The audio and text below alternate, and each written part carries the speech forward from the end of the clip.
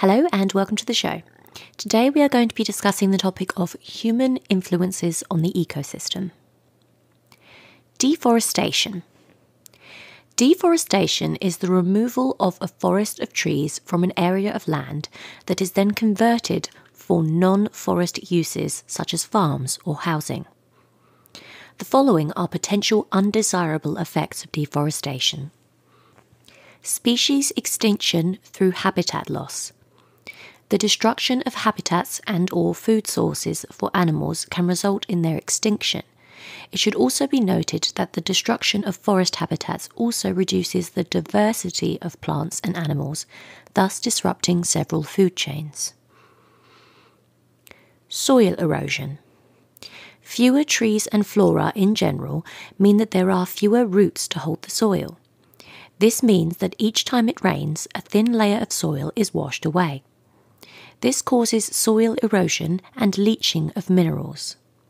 Leaching is when a soluble chemical or mineral is washed away from the soil by the rainwater. The eventual result is that the land becomes a desert. Flooding. Soil erosion is washed into rivers, causing them to fill up or become blocked. This causes flooding. The loss of flora also means that there are no plant roots to take up rainwater, which means more rainwater washes into nearby streams and rivers. This makes flooding easier. Carbon dioxide buildup. Forests have high rates of photosynthesis, which means a great deal of carbon dioxide is removed from the atmosphere by the flora in forests. Therefore, deforestation means that a lot less carbon dioxide will be removed from the atmosphere, causing an increase in the CO2 levels in the atmosphere. Fertilizers. Fertilizer is any material of natural or synthetic origin that is applied to soil or plant tissues to provide them with nutrients essential to growth. Farmers use fertilizers to increase crop yield, but using in excess can be dangerous. A high concentration of fertilizers around plant roots can cause the roots to lose water by osmosis, resulting in the wilting and death of plants. Another effect is eutrophication. Eutrophication is when a body of water becomes infected by the nutrients in the fertilizer, causing unwanted growth of algae. Fertilizers are water-soluble, so are easier leached out of the soil and washed into rivers and lakes. Algal bloom occurs. The algae absorb the fertilizers and grow rapidly. This means that the algae will blanket the surface of the lake, blocking sunlight from the plant life below. Algae and plants below the surface die as a result. Bacteria decompose the dead algae and plants, using up the oxygen in the water for respiration, causing the animals to die as well. Pollution. Pollution is the presence or introduction into the environment of a substance or thing that has a harmful or poisonous effect.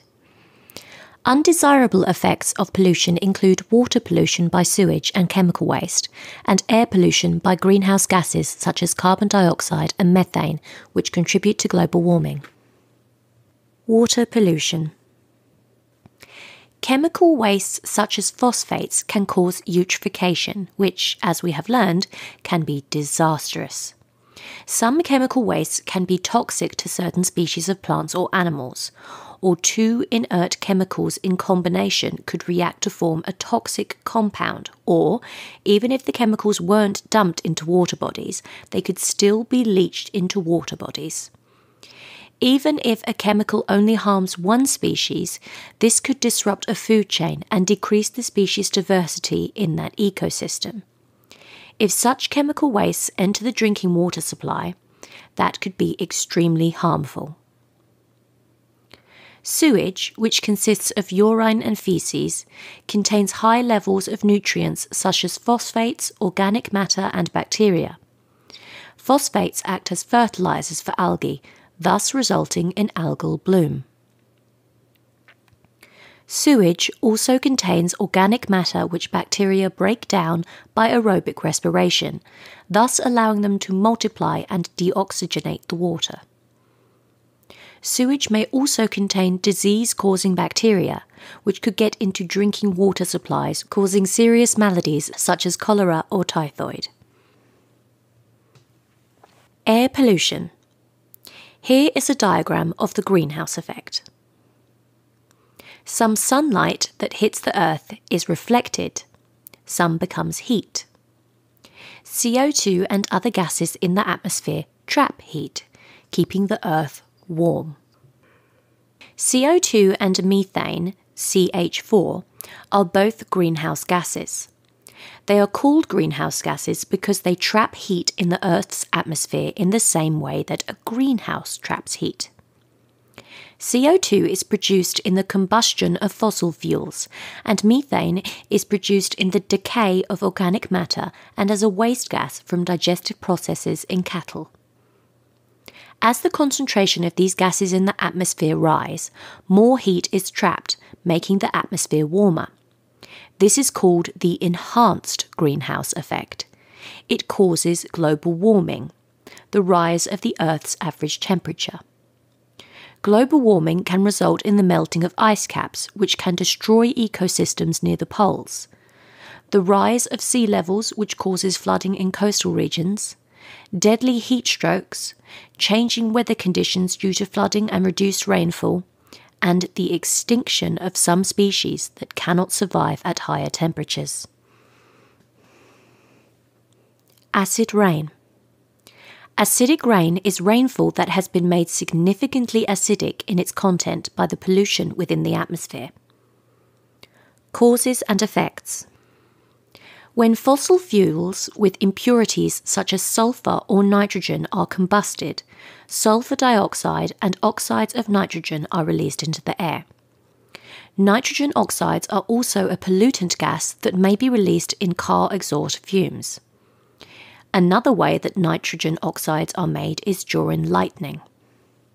About 78% of the Earth's atmosphere consists of nitrogen gas and 21% is oxygen.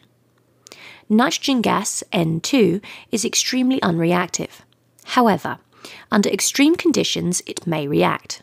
So, when lightning strikes and the surrounding air is heated to a very high temperature and severely ionized, nitrogen reacts with oxygen to form nitrous oxides. Nitrous oxides and sulfur dioxide can travel very high into the atmosphere and be carried long distances by the wind.